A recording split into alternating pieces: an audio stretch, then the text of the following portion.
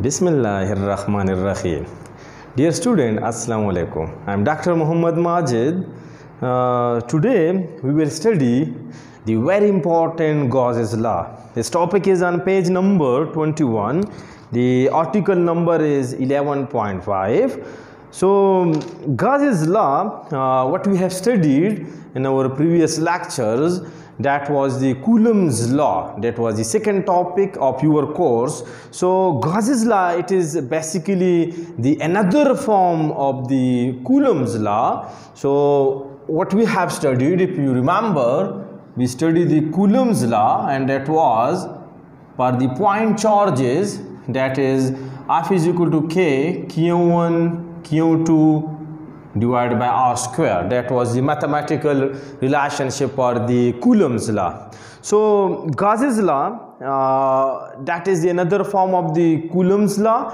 That is very important law, and which is later on we will study the Maxwell equation, and Gauss law is one of them. Maxwell equation contain four very important relations that form the basis of the classical electrodynamics, and Gauss law is one of them. So Gauss was, let me write it, Gauss law.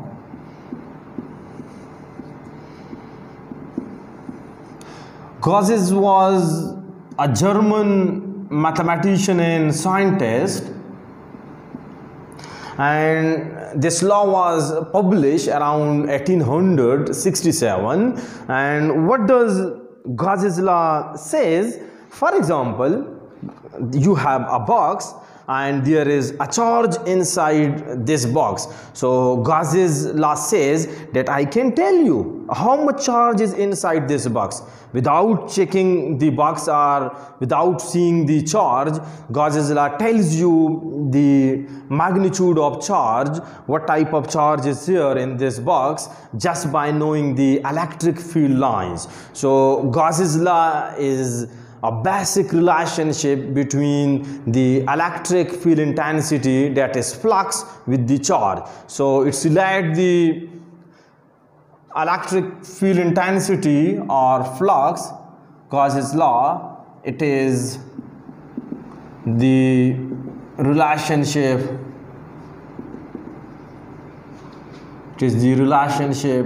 between electric flux and charge enclosed in any surface, in a surface. So that is the relationship between electric flux. हमने पढ़ा था what is electric flux. You know that is represented by pi, and that was equal to, we have studied this one, electric flux, that is equal to E dot A. Clear? In our previous lecture we have studied in detail the electric flux, that is related with the electric field lines in the aerial vector. So Gauss law gives you the relationship between the electric flux and charge enclosed in a surface. Later on we will study the application of the Gauss law. So let me write the statement of the Gauss law. What is the main statement of the Gauss law? So let me write the statement. What does Gauss law tells you? Statement: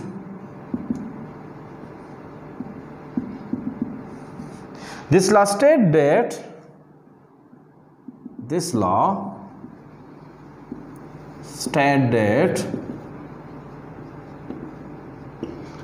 the electric flux through any closed surface,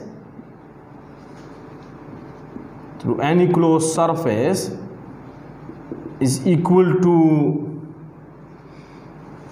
1 over epsilon naught times, in case of free space, 1 epsilon naught times the total charge enclosed by that surface.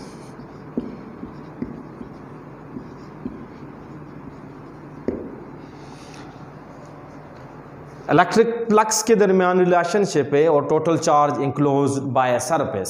So what does Gauss's law tells you, अगर आपके पास जो electric flux है that is equal to 1/ε0 times means total charge divide by the permittivity. Simple, you can also right this thing as electric flux through any closed surface is equal to total charge divided by the permittivity. In case of free space, we have the permittivity ε0. So mathematically, let me write this equation. Mathematically, you know electric flux is represented by this symbol. So the net flux, total flux, this is equal to 1/ε0 times the total charge enclosed by that surface, the total charge. So if Q is the total charge, then if Q is the total charge, then this net flux, this is equal to total charge is Q pi divided by ε0. That is the mathematical form of the Gauss's law that will add the electric flux, which is equal to E dot A with the Q by ε0. So let's prove this. Proof of the Gauss's law. Let's prove this statement that flux is equal to Q by ε0. Proof is very simple. You can prove it very easily. Let's prove this equation. Prove. In order to prove this, we consider a closed surface that is in the form of sphere. Like you have a closed surface, and this closed surface, it is in the form of the sphere, just like the football or just like the ball. That is a sphere shape of radius r, and let a charge Q, a total charge Q, that is at the center of this sphere. You have a closed surface and there is a charge Q at the center of the sphere. So what we have studied before this, आपने अगर पढ़ा हो electric flux detail में, हमने वहाँ पे पढ़ा था how to find the electric flux around a close surface. अगर आपके पास एक चार्ज क्यों है और क्लोज सरफेस के अंदर है तो हम इलेक्ट्रिक फ्लक्स किस तरह फाइंड आउट करेंगे, डिटेल में हमने पढ़ा था. We will use the same techniques hair. So you have a sphere, this charge radius r. So in order to find out the electric flux through this whole surface, we divide the whole surface into very small patches, into very small regions having that area.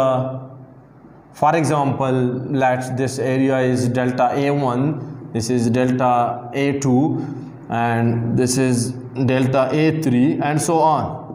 So we divide the whole surface into small differential area, and the electric field intensity, like we consider the electric field intensity remain the same through all these small patches. So you have area direction is always along the normal. So you have electric field intensity for positive charge, it is in outward direction the electric field lines are. So the field lines are in outward direction. So the electric flux, you write the detail by yourself. Consider a closed surface in the form of sphere of radius r, and we divide the whole surface into small patches. So detail you can also write from the book. It's on page number 21.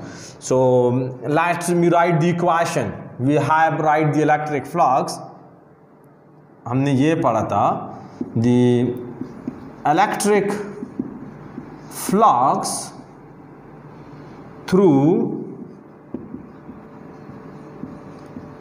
a closed surface is.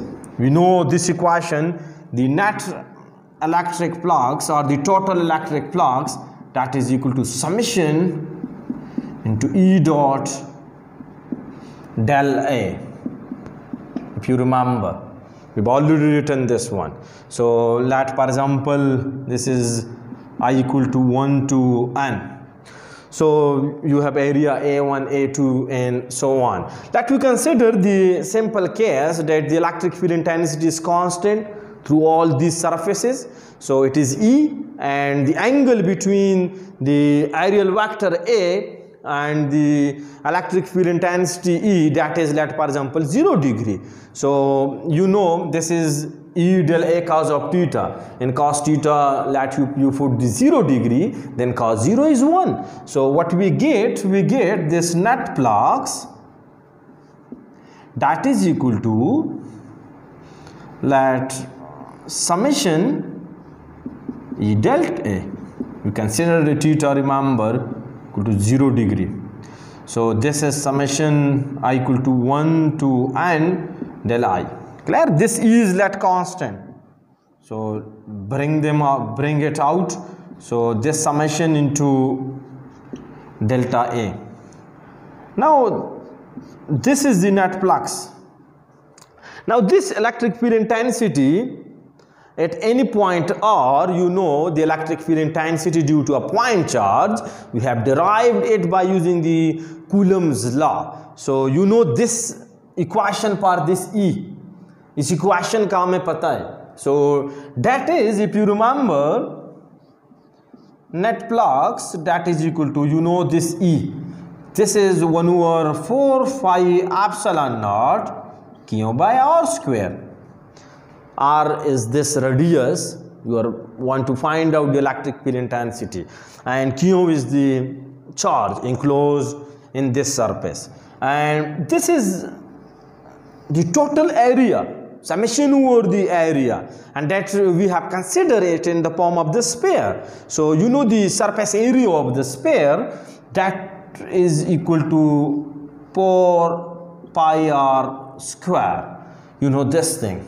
So you cancel this r square with this r square, and this 4 phi with this one, and what we get the very important relation of the gauzes, that is pi net is equal to Q by epsilon naught.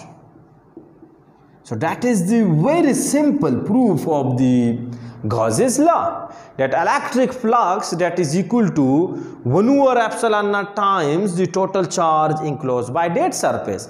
Or in any surface you have charge Q, you divide this by the permittivity and you get the required electric flux.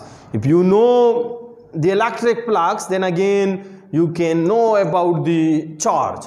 Clear? So that's very important relation. It's relation between the flux and the charge. What does, if you see what does this law shows? It's ये जो equation है, what does this shows? This equation shows that the electric flux only depend on the charge and on the permittivity, medium. आप कौन सा medium use कर रहे हैं, and it does not depend on the simple Gauss's law जो, it does not depends on the shape और symmetry of the close surface. आप close surface कौन सा ले रहे हैं. For example we have considered the sphere, so this equation shows nothing with the shape or symmetry of the closed surface. So Gauss's law is Q by epsilon naught. Remember one thing conceptually, this is the more general form of the Coulomb's law. Gauss's law जो है, because generally आप याद रखें, the Coulomb's law was for the point charges, stationary point charges, and you can apply the Gauss's law to the charges in motion. So that is the more general law as compared to the Coulomb's law. In our next class, we will do the Gauss's law for the end point charges. So that is for today. Okay, bye.